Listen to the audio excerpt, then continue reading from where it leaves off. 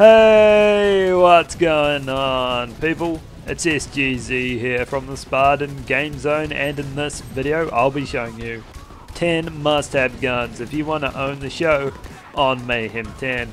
It's the biggest challenge there is that very few guns are up to, and these are 10 of the best that will ensure you'll have a much easier time. I'll be telling you who drops them, what they do, and how you can get them dealing peak damage so you don't just survive in Mayhem 10, but thrive there. And if your favorite gun's not on this list, let me know and maybe we'll see a part 2. If this video helped you out in any way, I'd appreciate you helping me out by dropping a like. It helps keep me doing what I'm doing, and let's crack into it. We open this list of 10 great guns for Mayhem 10 with the Monarch. It can only be obtained on Mayhem 6 and above by defeating Kilovolt. You fight here at the very end of Electricity. The Monarch is a deadly Vlad-off assault rifle that can come in any element, including non-elemental. If the Shredder Fire and the Dictator had a baby, the Monarch would be it. It holds the positives of both, with the power of the Dictator and the fire rate of the Shredder Fire. Put those together and you get a powerhouse gun able to annihilate anything. The high number of pellets fired at such a high rate allow it to easily lay waste to mobs and bosses alike.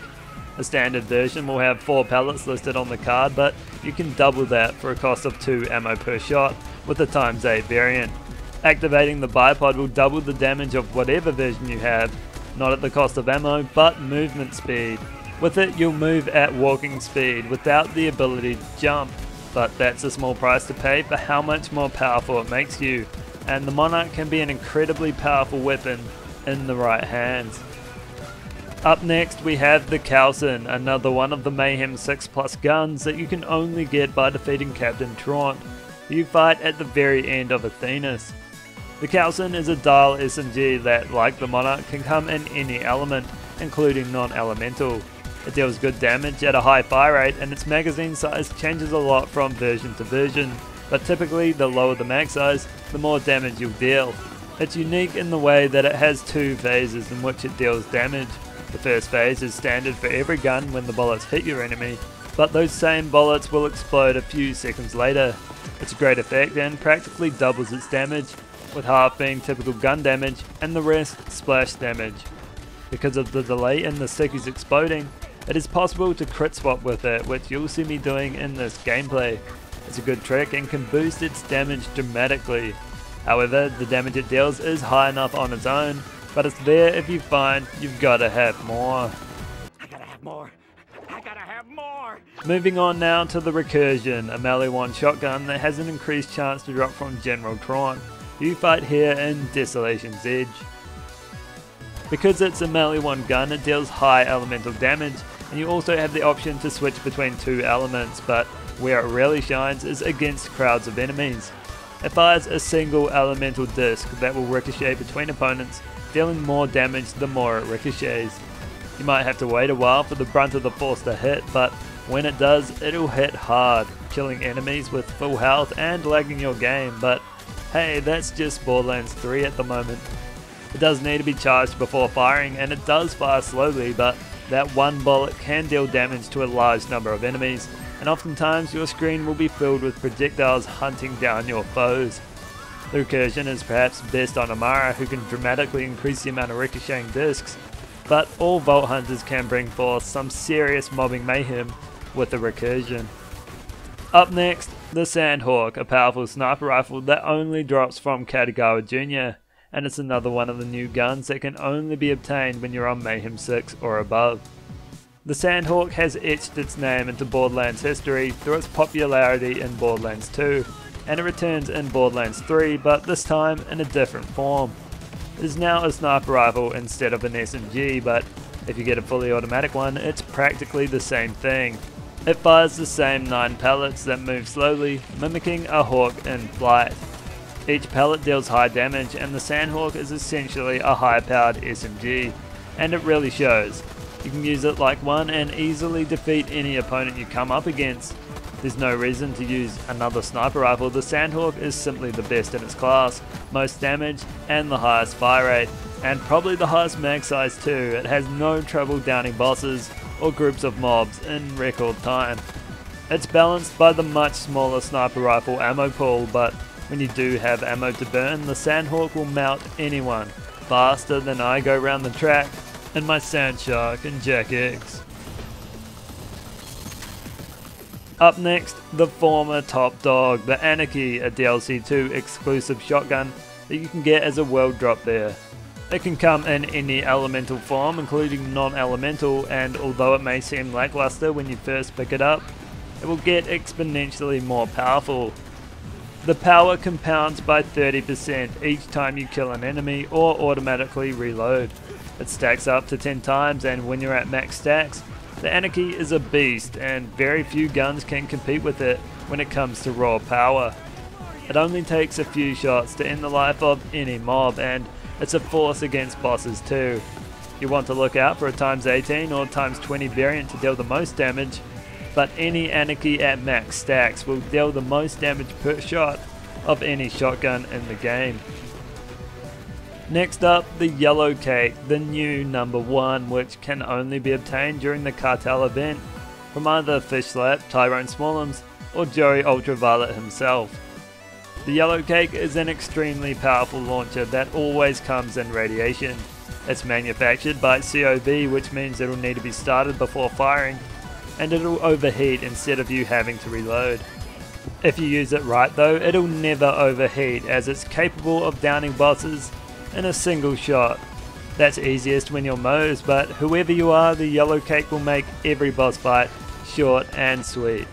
Its projectile pattern is to praise for the damage it deals, splitting off into 2 projectiles after travelling a short while, before those split off themselves and fall to the ground, as you can see here. To make the most of that, you want your projectiles to split off and hit your opponents when there's 4 of them. To do that, I suggest aiming at your target's feet far enough away that the projectiles split off once before they hit them. That's because the projectiles also split when they hit an enemy, and aiming at their feet will cause them to split off and land close to them, dealing massive splash damage. It's simply a great gun, and if you're struggling to complete a fight, you're missing one ingredient, and that's a Yellow Cake. Moving on now to the HELLSHOCK, a rapid firing pistol that has an increased chance to drop from Gigamine. You fight here in the Meridian Metroplex. The HELLSHOCK is manufactured by Maliwan, which means it deals good elemental damage and comes in 2 elements that you can change between. Those elements are always fire and shock, hence its name, and that's always a great combination to have. It's perfect for fighting shielded and flesh targets, as you can switch between them to ensure you're always dealing peak damage. However, you can also shoot at the ground beneath your target rather than changing elements, as the bullets will ricochet in the opposite element, dealing whatever that element is to them. It's a decent tactic, although with the longer time to kill on Mayhem 10, I find myself changing more often than not. Overall though, the HELLSHOCK is a great pistol that's rapid fire rate, sets it apart from all the rest and makes it a blast to use.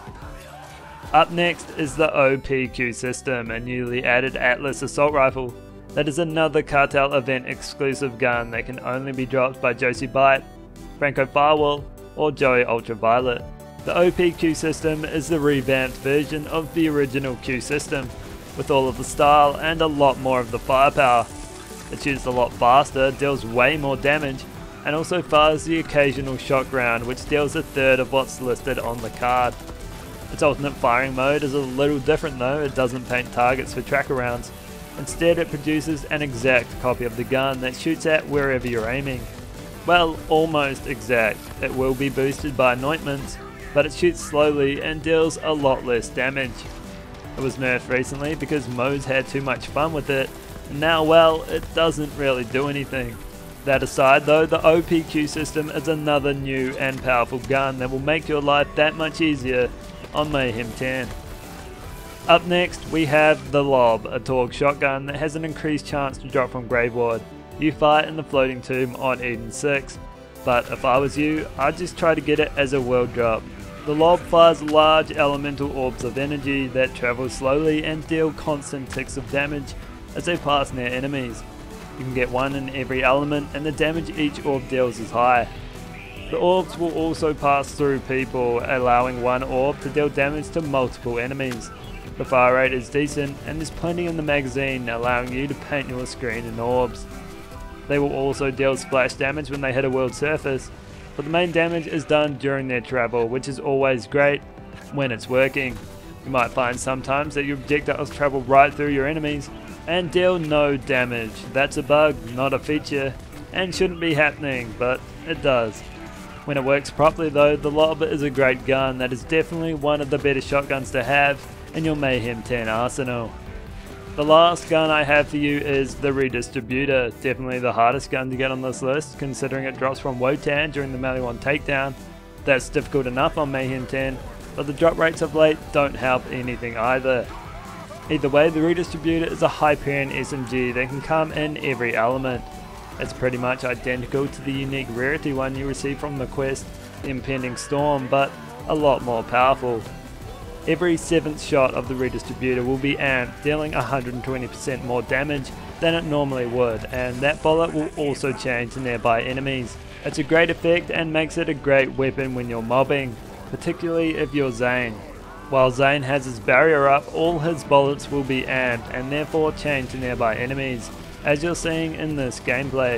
It does kill my frame rate, but it also deals a ton of damage, allowing me to proc kill skills constantly and tear through hordes of enemies. That's pretty average one-on-one depending who you play as, but it definitely makes up for that when you're surrounded by enemies, and it never fails to get you out of some sticky situations. So that's all for this video. I hope you enjoyed it and learned of 10 great guns that will help make your Mayhem 10 life a whole lot easier. If your favourite gun didn't make this list, let me know and maybe there'll be a part 2. And either way guys, I'll catch you in the next one.